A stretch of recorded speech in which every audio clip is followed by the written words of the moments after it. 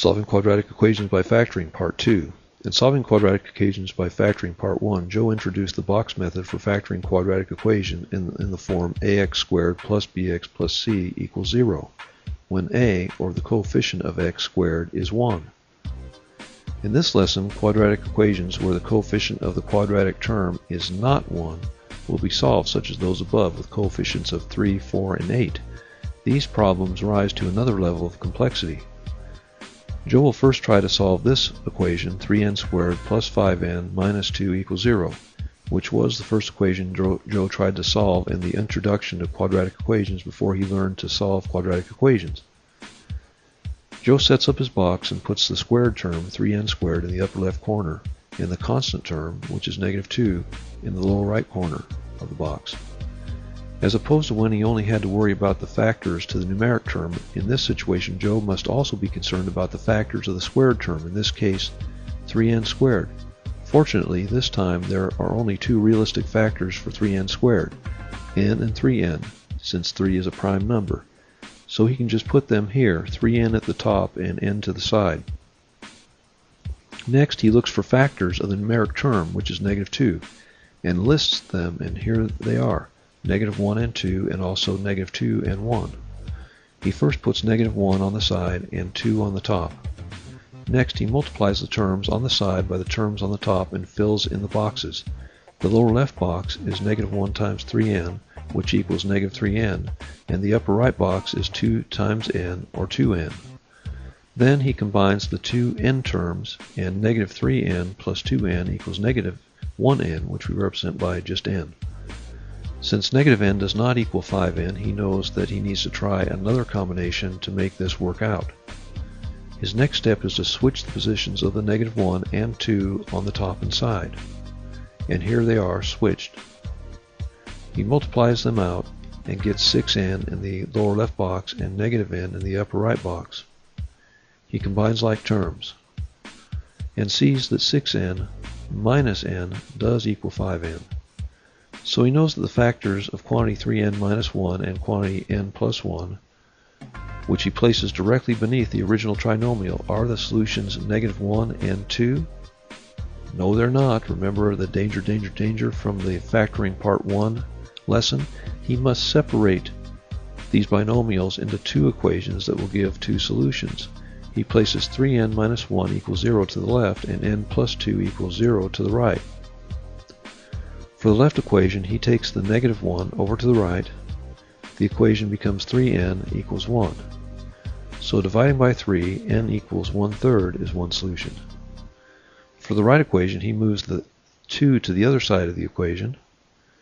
The equation is now n equals negative 2, so that's the other solution. He writes the solutions in set notation, which is in brackets. Either one of these numbers, negative 2 or 1/3, could replace n in our original equation and make the equation a true statement.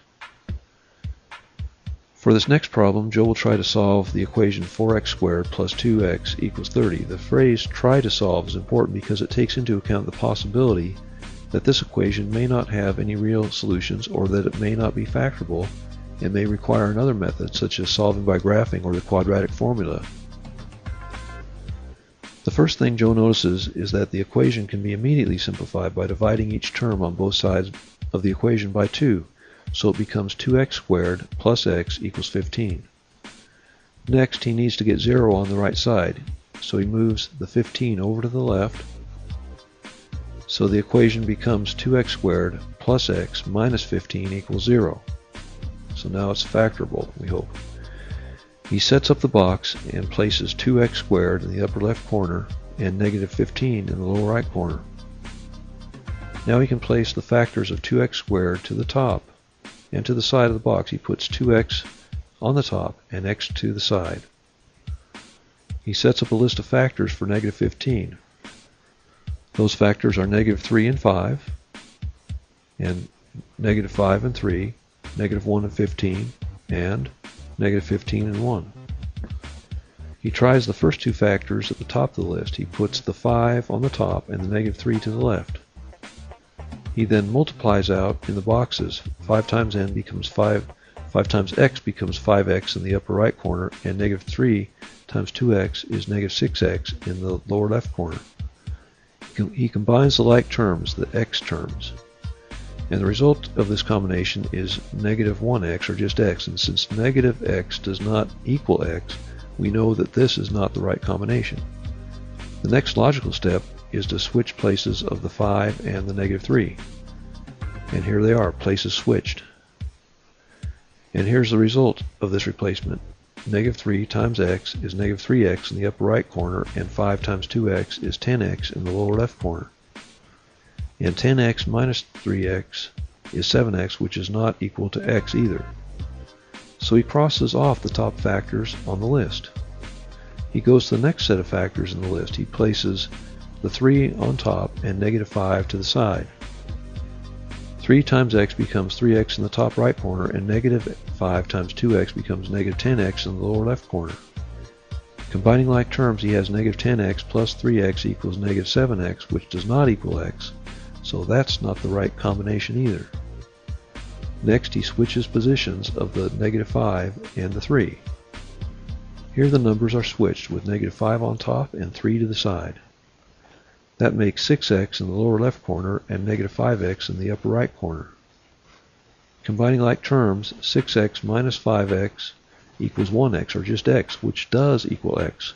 So now he knows that these two expressions, quantity 2x minus 5 and quantity x plus 3, are the factors he's looking for. Joe now rewrites the equation in factored form, quantity 2x minus 5 times quantity x plus 3, below the standard form version of the equation. Is he done? No. He again must split up the two factors to find each solution. For the left equation, he has 2x minus 5 equals 0. For the right side equation, he has x plus 3 equals 0. The equation becomes 2x equals 5. He divides by 2 to solve, so x is 5 over 2, or 2.5, so x equals 2.5 is one of the roots or solutions. For the equation on the right, he moves the 3 to the right. The equation becomes x equals negative 3, so negative 3 is the other solution. Joe can plug in both 2.5 and negative 3 into the original equation to be sure, and they are right. This is his answer in set notation. We're going to look at one last quadratic equation in this lesson. 8x squared plus 2x equals 3. Stop the video, try to solve this equation by factoring, then restart the video to see if your answer matches Joe's. The first thing Joe did was to move out the 3 on the right to get 0 on the right side by itself. So now he has 8x squared plus 2x minus 3 equals 0. Here's the box Joe used to factor the equation. He has the factor of quantity 4x plus 3 on the top, and the factor of 2x minus 1 on the side of the box. So he went through the list of factors to get this. The negative 4x and 6x combine to make 2x, which matches the linear term of 2x in the original quadratic equation. He rewrites the quadratic equation in factored form, so he has quantity 4x plus 3 times quantity 2x minus 1 equals 0. He splits the factored form into two equations. He has 4x plus 3 equals 0 and 2x minus 1 equals 0. Solving, he has x equals negative 3/4 or negative 0.75 for the left equation, and n equals 1/2 or 0.5 for the right equation. And here is Joe's answer in set notation in both decimal and fractional form. The business of solving by factoring when the a in the standard form is different than 1 involves a little more complexity. Also, there are other methods besides the box method for factoring, the diamond method, bottoms up, etc. Try to find a method that works for you. Factoring this kind of trinomial requires a little more patience and flexibility. If you cannot find solutions by factoring, or if you're unsure, Joe recommends using the quadratic formula shown at the lower right, or if you can use a graphing calculator, solving by graphing is a great way to go. This has been Solving Quadratic Equations by Factoring, Part 2. Thanks for viewing.